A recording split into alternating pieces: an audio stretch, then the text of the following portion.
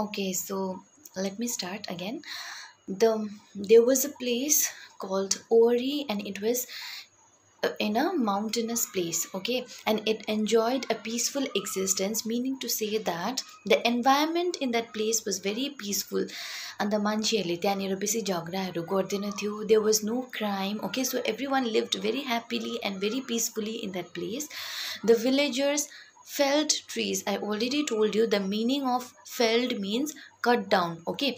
So generally the villagers worked by cutting down the trees, and they burned charcoal, and whatever trees, whatever wood and the logs they used to cut from the trees, त्यो रुख काटेको त्यो जुन चाहिँ पिसेसहरू हुन्थ्यो, they used to carry it over the narrow trails to the nearest towns. Means over the narrow trails, the word trails, trails, it means series of marks that is left by somebody as it moves, okay, somebody or something. Like we have no, like, okay, so for example, if I'm walking on a sand, my footsteps will create some footprints on the sand, right? So that's how you can trace me.